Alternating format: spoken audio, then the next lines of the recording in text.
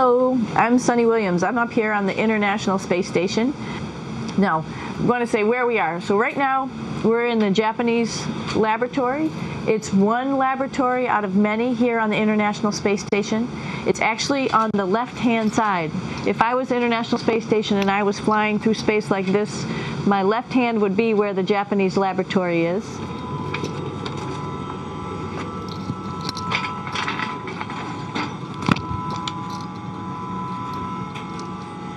So now again, we're on the right-hand side, all the way on the right of the International Space Station. This is Columbus, the European module. It has science experiments all over. You could see it looks a little bit crowded. And here we do a lot of our medical experiments. So this is Node 2. This is a really cool module. Of course, most of these modules you'll see they have 4 sides and they're put together. That way we could sort of work on a flat plane, either a wall, a floor, another wall, or the ceiling. But you know, again, all you have to do is turn yourself and your reference changes. The reason I'm bringing that up is because this is where 4 out of 6 of us sleep. And so people always ask about sleeping in space. Do you lie down? Are you in a bed? Not really, because it doesn't matter. You don't really have the sensation of lying down. You just sit in your sleeping bag. So here's one sleep station right here. I'm going in right now. You can follow me if you want. So I'm inside.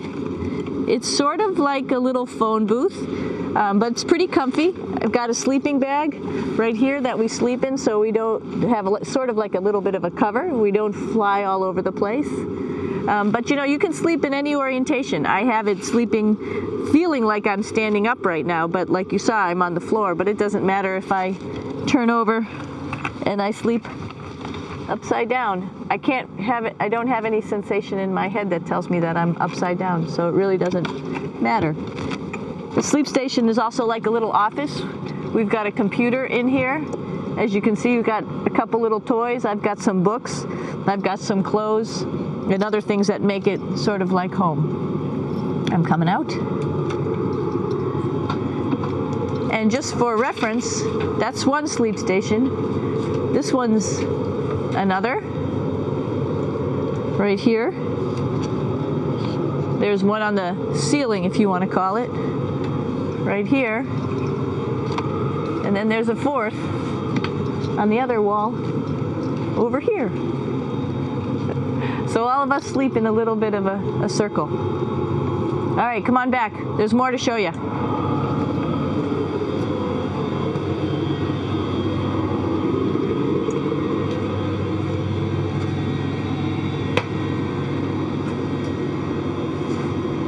In the U.S. laboratory. Again, this is a laboratory with science experience on all of the walls here, all sorts of stuff that we do. And one of the things we also do is we exercise. We have some exercise equipment on board the space station. We need to do that because we lose bone density and muscle mass while we're up here, and that's a result of not having to fight against gravity. So how we keep ourselves in shape are with a bike, a treadmill, and a weightlifting machine. This is the bike. You notice the clip pedals. So all you need to do is actually clip your feet in, and then you can start pedaling. You don't need a seat because you don't sit down. Actually, I haven't sat down for 6 months now, so you don't need any type of seat. Just make sure you're held in with your pedals. You probably see that the bike bounces around a little bit. As I move it, it's not steady and held to the wall firmly. And the reason for that is the space station is pretty big. You saw that there's also solar arrays on the space station. If we start putting any forces into the space station, it's going to make those solar arrays bounce around a little bit. So to prevent that, the machines bounce around a little bit, move around a little bit. And that way we don't put any forces onto the structure of the spacecraft out to the solar arrays. All right, a little farther on. Come on.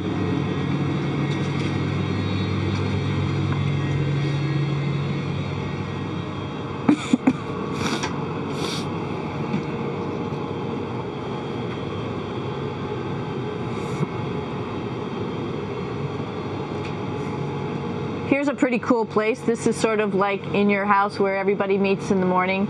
After you wash your face, brush your teeth, you want to find something for breakfast. And this is our kitchen. You might notice there's all sorts of foods here. It's like opening the refrigerator. You got all your different stuff that you want to have: drinks, meats, eggs, vegetables, cereals, bread, snacks, and that's a good place. That's where you find all the candy. Side dishes, and then some little power bars just in case. So we have all this type of food. Some of it is dehydrated, and so we have to hydrate it, fill it up with water. Some of it is already made, and then all we have to do is heat it up. So something like this, I'm pulling out barbecued beef brisket. Pretty yummy. Not only is this food made in the US, but we also have food here from Japan. We've got Russian food. As you can see, all these red containers are filled with food that's from Russia. And then we get some of our specialty stuff, some things that we like, some of our favorite stuff that your family can send up. In fact, I like fluffernutters, and so I got sent up some fluff so I could make my fluffernutter with peanut butter. So you have a lot of food up here, no problems.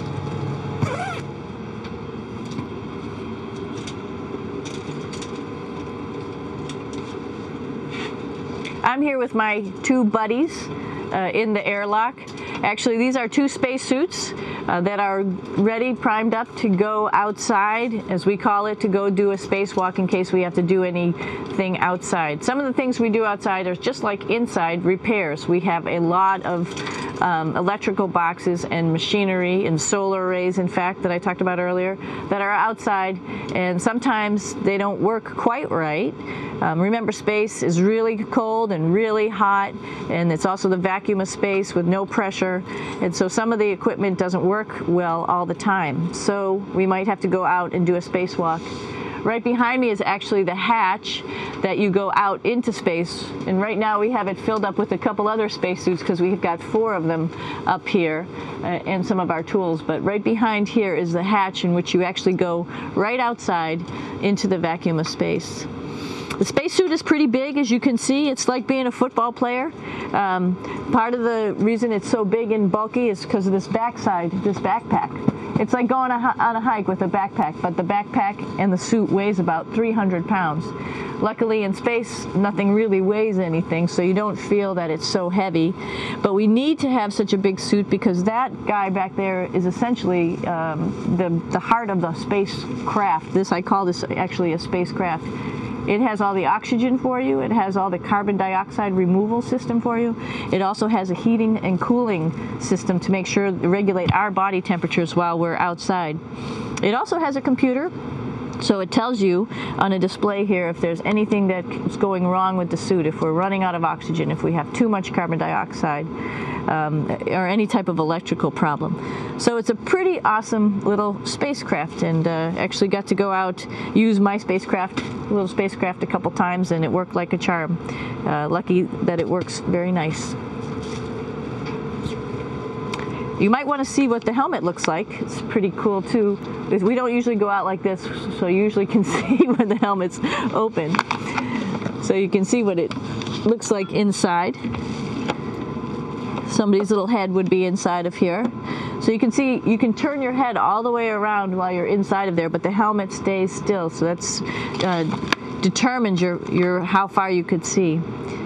And it's usually pretty sunny out there, so we have to wear our sunglasses, and this is our sunglasses right here, which make you look pretty cool.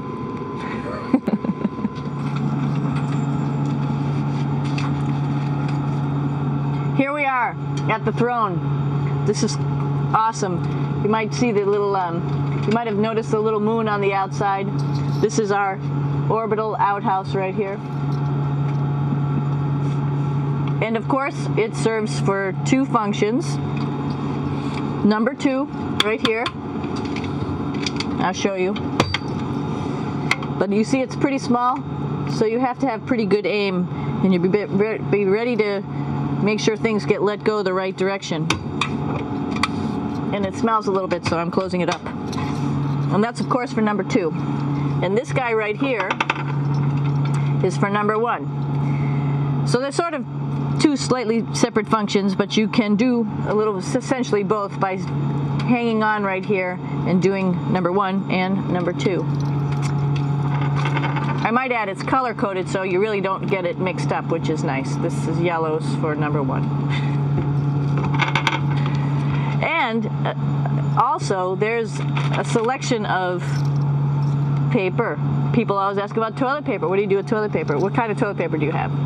We have gloves just because sometimes it does get messy.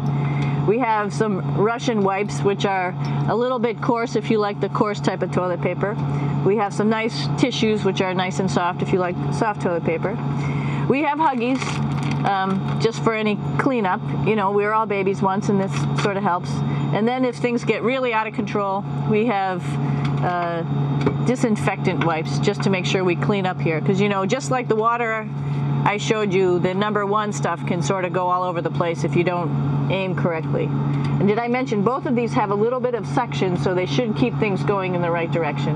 But like I said, sometimes things get a little out of control if you are out of control yourself flying around. So we have lots of protective stuff.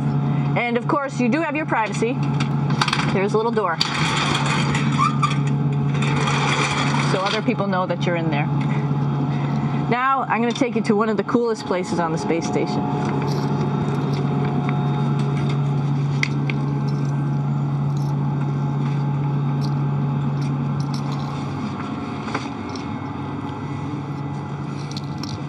It's like a glass-bottom boat. This is the cupola. It sticks down below the space station. It's one of those places you find yourself hanging out in all the time because all you want to do is look back at our planet. I think some questions I had were about what do you do in your free time? And you can't help but want to just come to the cupola and look outside as much as you can.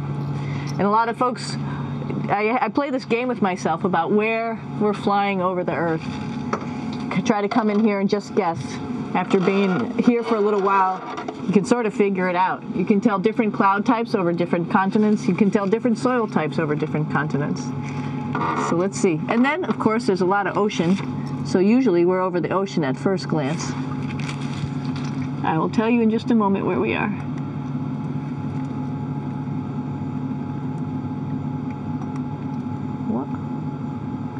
There we go. Oh, right now we are right over Africa. It's a little bit cloudy, as you can tell. But we're right over the continent of Africa. Hey, what's that? I think that's a Soyuz spacecraft. That's the spacecraft that's taken us home to planet Earth today. Oh my gosh. We might have to go take a look at that. That's pretty cool. It's a little bit smaller than the rest of the spacecraft, the space station, so you'll see if we go there, it'll be a little bit more crammed. But we're going, you can look all the way back to the back of the spacecraft, which is where the Russian segment is. And then you could look all the way forward to the front of the spacecraft, where the Japanese laboratory, the European laboratory, and the American laboratory. Hey, one thing I didn't show you, or I talked about but I didn't show you, was the exercise, another piece of exercise device. This is what we call the A-Red. And with this, you can lift weights based on vacuum in these cylinders, just like you do at home at a gym. For example, if I wanted to do a squat, I could do it like this. Oops. I should need some weight on this thing. I'm not lifting with anything, so it's too easy. One of the cool things you could do things that you can't do at home. For example, single leg squats with just one leg, because the other leg, you won't fall over. So all sorts of stuff. You can also do bench press. We have a bench that we could add on here, so you can work on your beach muscles. All right. I showed you the Soyuz. Let's go check it out.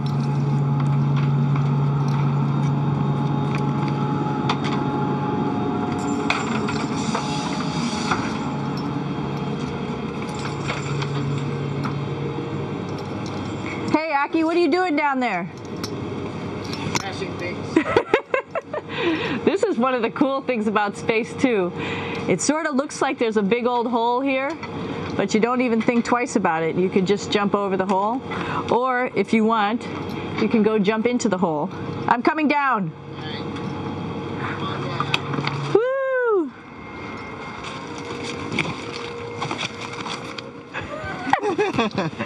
Then you can come right back up again, like Superman. Woo!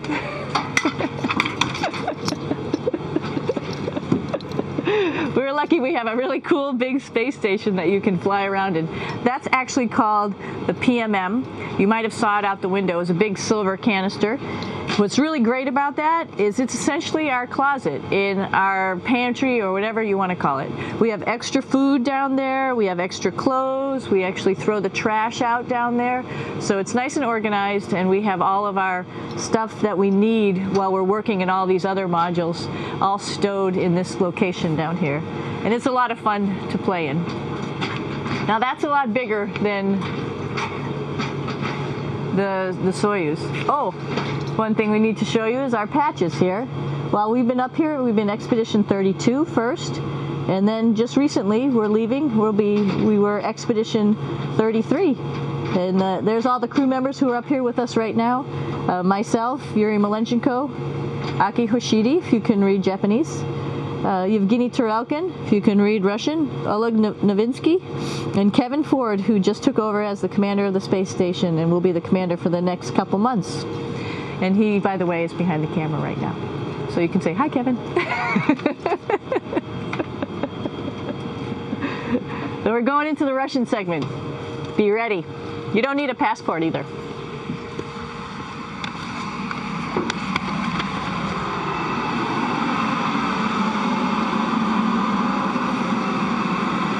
It goes a lot farther back than this. We'll go take a trip and say hello to the boys down there in just a minute. Well, let's do that first, actually, and then we'll go down to the Soyuz at the very end. This is Yevgeny. Hi. Doing a little tour.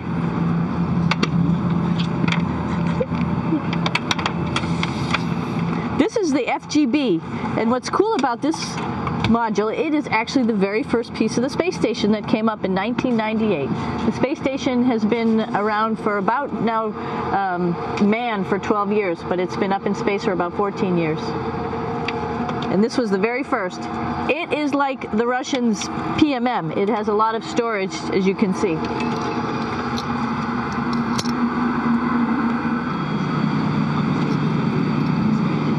So here we are in the heart of the space station, really. This is the service module. This is the central post.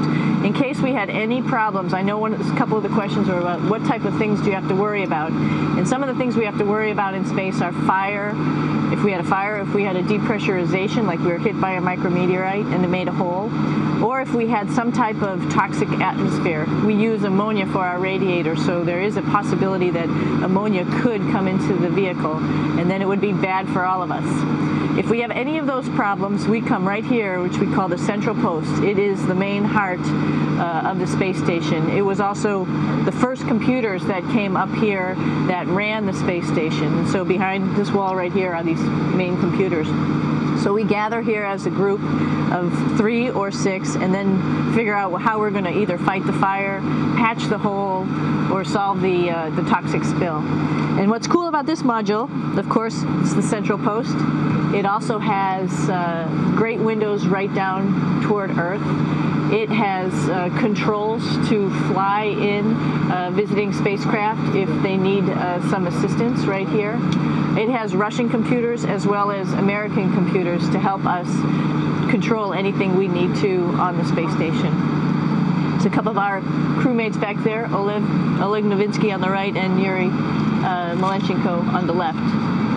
And there's also a second bathroom here, which is really cool because 6 of us going to one bathroom is really tough. And so there's one bathroom here and one bathroom on the other side where I showed you. And you can probably see on the wall behind Oleg and Yuri some of the heroes of the space program. Korolev, Sergei Korolev, who was a chief designer of putting men into space. And of course on the right-hand side, Yuri Gagarin, the first man to go into space. So just reminds us of our roots. I'm gonna stop here just for a quick second. You can see on the Russian spacecraft there's also other modules that stick out, down, and above. Right here is, let's see, I'm trying to be oriented.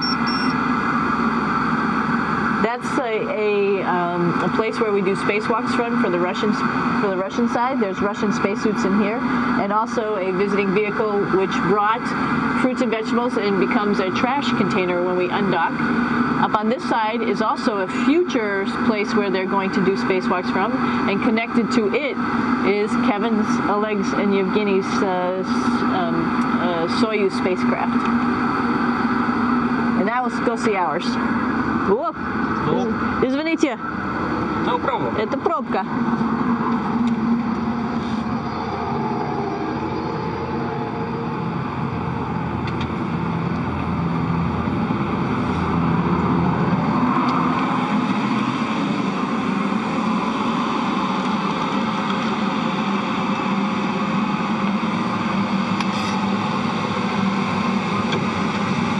Coming down.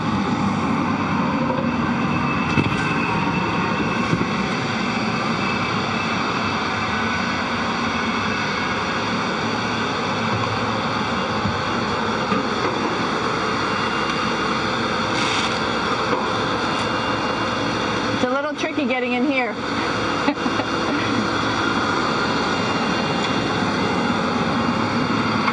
This is the docking probe right here, this big thing. This helps us connect to the spacecraft. This probe actually sticks into this cone, and that's how the spacecraft, our Soyuz, becomes connected to the ISS initially. That is then replaced by clamps, which are around here, that will allow the two spacecraft to be stuck together. And then you can remove the probe and the cone.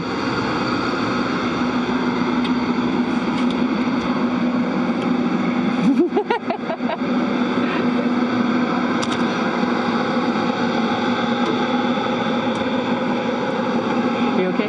All right, so here we are in the Soyuz. This is what we call the BEO, the living compartment, Bitovoy Otsek in Russian. It also has a little bathroom. It's not as good as the other bathrooms, so we try not to use it too much. It has drinking water in it if we need something to drink. And then, of course, it's filled up with a lot of cargo for us bringing up and also bringing back down. It has a second purpose when it comes back to Earth. It serves as a garbage container. During the descent, we'll get rid of this area right here, and everything that's in it will just burn up as it's coming into the atmosphere, so that way we can get rid of a little bit of trash. But the main area where we were on launch and where we're going to be on descent is down here, because we're not part of the trash, so we're in a safe place. So we're in the descent module, SA. It's a little small, but you can get in.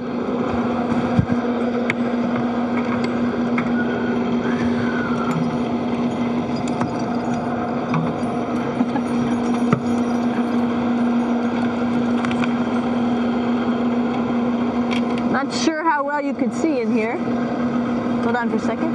I'm going to turn it up this way, just so you could see the hatch, and you could see Kevin. It's a little bit small, but we'll come in and show you around. Just starting to get ready. We're preparing a couple days ago for our ride home. It's a little bit squishy, but everybody asks, how do you sit in the Soyuz? And you sort of sit in your seat like this. The seat is molded to your body, and so you can just sort of squish in here and be pretty relaxed. Everybody has a handmade seat for them. And then, of course, there's a control panel, and that's where we do most of our actions and work right here. There's hand controllers, which you can fly the vehicle with, and there's a stick right here, primarily used for communications when we're trying to talk to the ground. So 3 of us fit in here.